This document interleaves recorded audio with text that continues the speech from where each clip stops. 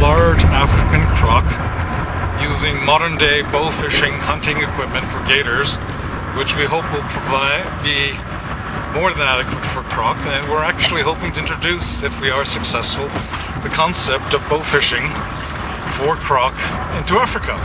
And if patterns follow that for the alligator, it may turn out that using bow fishing, including using a crossbow instead of a rifle, might be the preferred method of hunting croc in the future, rather than the rifle methods used traditionally. We believe that we all, the team, have bow hunted the largest crocodilian in the world.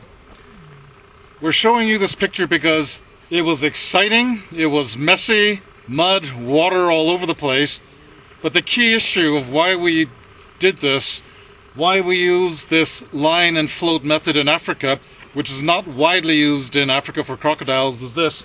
From the second that we had the first arrow in him with his line and float, there was very sure certainty that we would actually have the crocodile hunted, safe and secure, humanely killed.